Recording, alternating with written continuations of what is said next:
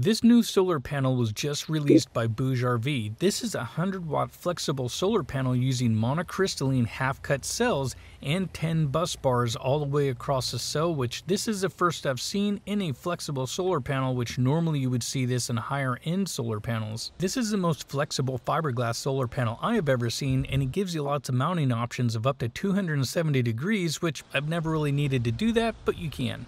Most flexible solar panels tend to be quite a bit larger than a rigid solar panel, so I was pretty surprised to see this one was almost identical to the one I was comparing. When it comes to weight, there's no doubt flexible solar panels are much lighter. This comes in only at 4 pounds versus a rigid panel is about 8.5 to 9 pounds depending on brand. BougeRV's solar panel is ultra thin, only about the thickness of a nickel, which is about 2 millimeters thick when measuring this with a caliper. This solar panel is also coated with ETFE, which is much better than a PET panel, so it should last a lot longer. And with 2 layers of fiberglass, this helps with strength and also heat dissipation for better output numbers. And with the ETFE coating, this should provide years of service in all kinds of weather conditions.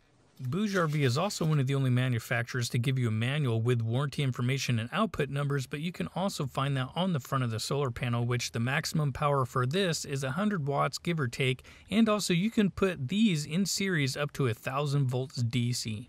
The solar panel also has a waterproof junction box with an O-ring seal and a potting material covering all connections. It also uses a 2.5 or 14 gauge wire utilizing MC4 connectors. Okay, so test time. We're going to do this rigid panel first just to compare and get some numbers. Now today there is a decent amount of high clouds in the sky, very light haze, but the clouds will be giving us some different numbers. I did make sure that each panel was at least getting 1080 or more watts meter square. That way the light coming in would be about the same. And I will normally see about 94 to 98 watts out of this rigid panel, which this one does pretty well for the most part. Now I did let each solar panel sit out in the sun for about 10 minutes, that way they could heat soak, because a cold panel will put out more power than a warm panel. And again, checking with our light meter, still getting about 1080 watts meter square, so we'll see what our numbers are. Okay, and look at that, 96 watts. Wow, that's actually a lot better than I thought it would be. I figured upper 80s, because that's kind of normal out of a flexible 100 watt panel, but just to show you, that's the Bouge. So come back down again. And 94, 93. Oh, actually, we do have a cloud that is passing up there, and you can see it just a little bit, which blinded myself is what I did, but you can kind of see the cloud up there. Kind of take a look again. And yeah, 95. That's really good, actually. I was kind of surprised. And again, this has been out here soaking in the sun for, well, maybe 15 minutes now. So it should be plenty warmed up, but I'll give it a couple more minutes and we'll see if it heats up a little bit more to get kind of more of a steady number. Okay, so this has really been holding about 93, 94 now. Then I've given it another, 7 minutes or so. Okay, shade test time. Our shade will be enacted by that chair right there. And just to get some baseline numbers, take a look again because we do have more high clouds.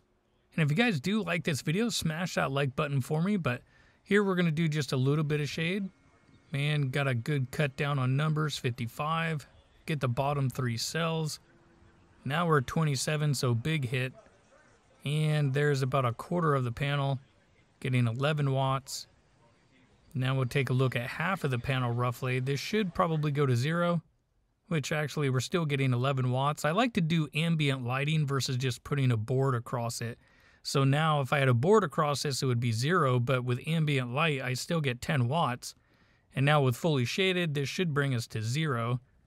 Actually, 7 watts still. That's actually pretty good for a flexible panel, kind of surprised.